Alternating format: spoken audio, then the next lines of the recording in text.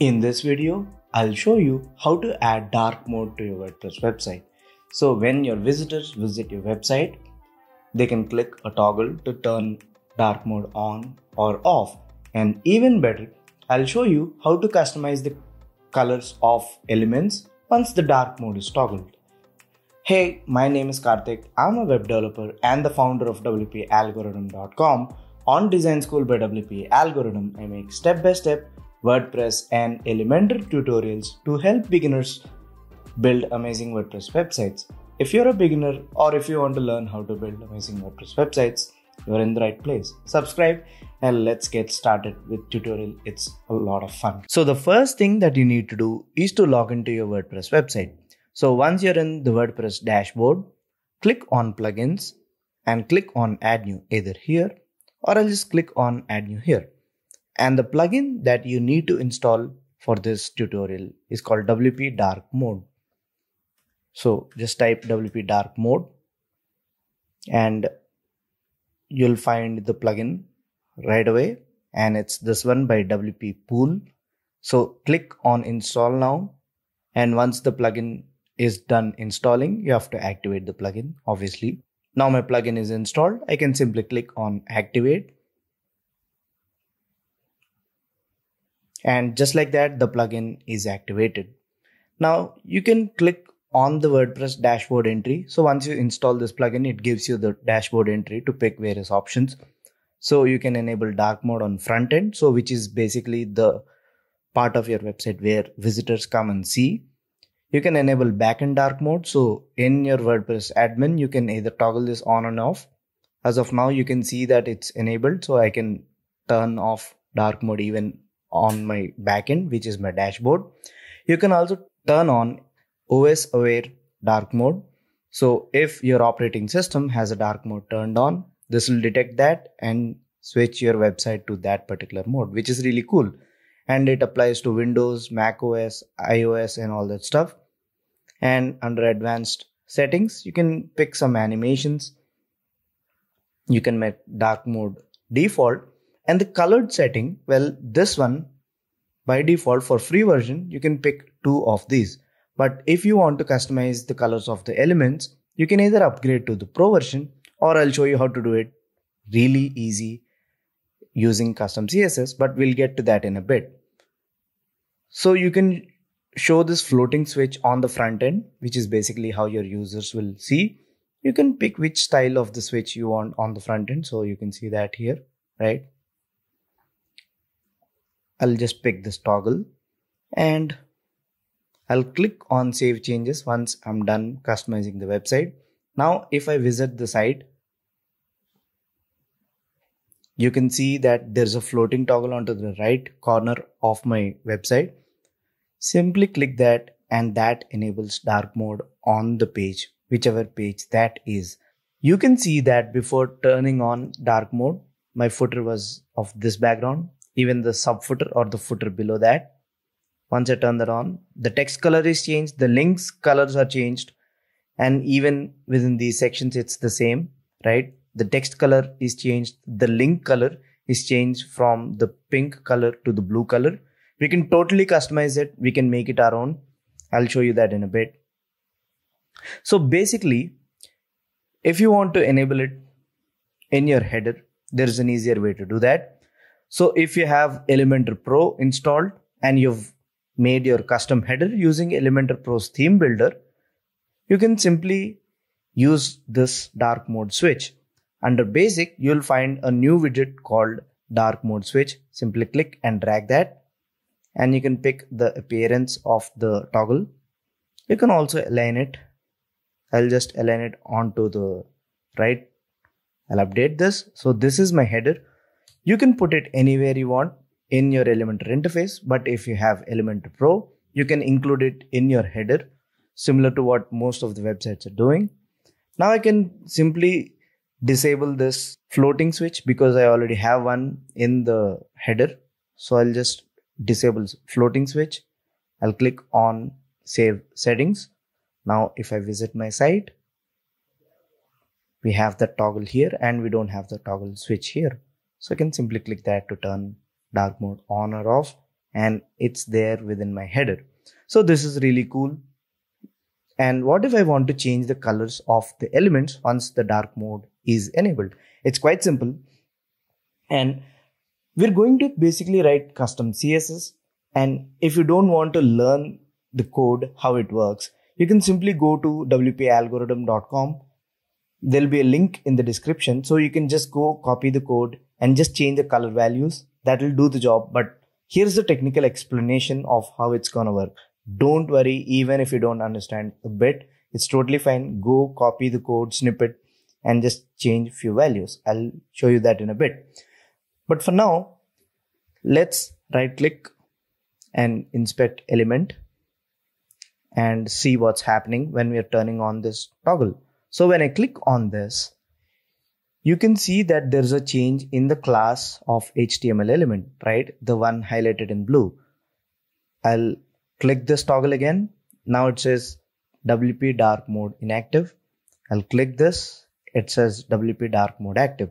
So basically this plugin is using this class to target the elements and change their colors. And you can see that here, right? The whole CSS is here. I can simply click and copy the whole CSS from here so that we can customize all of them. I'll copy it here. Now I need to click on customize. I'll click on additional CSS. You can put this in your theme, or if you have Elementor, you can also put it in your theme styles, but I'll just put it in the customizer area of my theme. So this is the default settings. Let's try changing some of the links. Again, this whole snippet will be in the article that I link in the description from wpalgoridm.com. You can just copy the code and modify it. Anyway, now the links are blue in color, right? So we'll change this value which says WP dark mode link. Let's say I just change it to red. And just like that, you see all the links are now changed to red color. Even this one is changed to red color, right? You can punch in your hex code. You can use English value such as this one. You can use RGB value. Any value is totally fine. Let me turn this off and that is gone, right? Let me change this to pink. Let me turn on dark mode toggle and now all the links are changed to pink color, right? The same applies to the text as well.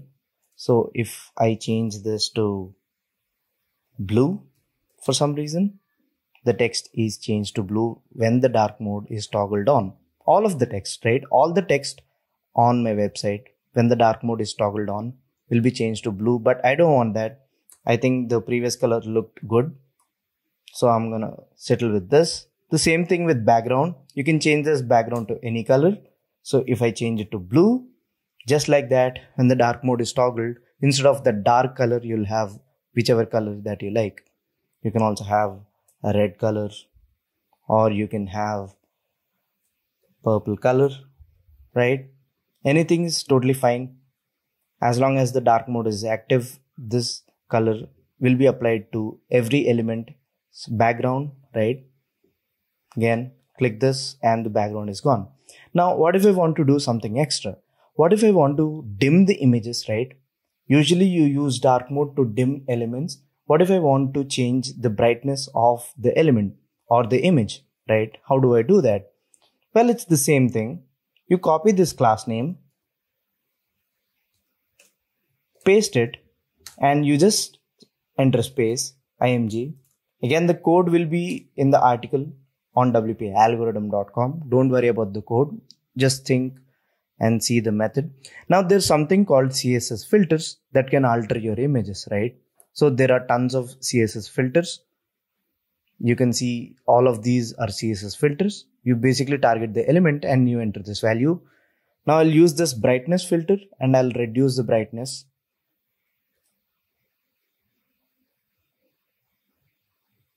You can see that the brightness is now changed to 0.4. Let's change that to maybe around 0.8, right? So initially I had this brightness. After toggling this on, even the images are dimmed. You can apply other filters as well. So along with brightness, you can use other image filters. And not just image filters, you can use anything else. I'll use grayscale filter instead of the brightness filter. I'll remove this, paste grayscale, right? Now let's try with the grayscale filter on. And all the images, they lose their color, as you can see there, right? Let's also try applying a blur filter. So what this code essentially means is that when the dark mode is active, apply these properties to all my images on my website. I'll apply a blur of maybe, I'll say 1 pixel. You can see that here. So when the dark mode is off, no blur, no grayscale effect. When the dark mode is on, these are the properties. And not just for the images, you can apply the properties to anything else. So if you want to style your links, you can do that totally. Again, you use the same code, except instead of img, you'll say A, which stands for link. And let's make font size a bit bigger. Let's see that now. So all the links, right? You can see the font size increases when the dark mode is toggled on. You can apply basically any properties. Like I said, you can target when the dark mode is active and target any of the element. But I think you usually want to target the images. Since all of the properties are covered here, you usually wouldn't go for other properties. And in case you want to target any other element, just put the first code separated by space and enter the HTML tag or the class name of the element that you want to modify. And then just apply your CSS properties. But I think this minimal CSS code will let us achieve any custom effect, right? Simple, just copy the code and paste it, change the values. This one is for images. The second code snippet is for images, right? You're basically applying some CSS filters to the images. Let's also add a border to the image, purple to blue. See that? Now you can see the border of the images. It is applied to each and every image, but if you want to target specific images, you have to mention their class name so that only those images are targeted and these properties are applied to those images. You can see the dark mode is also applied to the images within the dark mode toggle itself and even for our logo. So that's pretty much it for now, right? I think this would do. I'll leave this code or link to the article having this code snippet. You can get it from wpalgoridm.com. And again, the plugin name is WP Dark Mode. So all you gotta do is to get the code from the description, go to Appearance, click on Customize in your dashboard, right? And wherever there's something called CSS, custom CSS or additional CSS, just paste the code and that will be available for you. Or if you have Elementor, if you're using Elementor theme styles, you can also paste it in Elementor theme styles. So if I hover over this, if I click on site settings, you can paste the custom CSS code even here, not a problem. So from any page, you can reach this custom CSS page, click that and copy the code here. And this BG stands for background, text stands for text when the dark mode is active, link stands for all the links when the dark mode is active, and border, it's self-explanatory. BTN is actually a button, and these are some additional code that we wrote. If you want to target any other element, use the same first class html.wp dark mode active space and then use the class name of the image that you're trying to target and then apply any properties within that. But this is it for now. Just copy this, the first properties for background, text, link, border, and so on. If you enjoyed this video, make sure you give it a thumbs up and subscribe to the channel. If you don't have a website yet or if your current website hosting is horrible, check this video at the top. And if you want to learn more awesome things like this, check this playlist at the bottom. I'll see you in the next one. Until then, keep watching, keep practicing. Peace.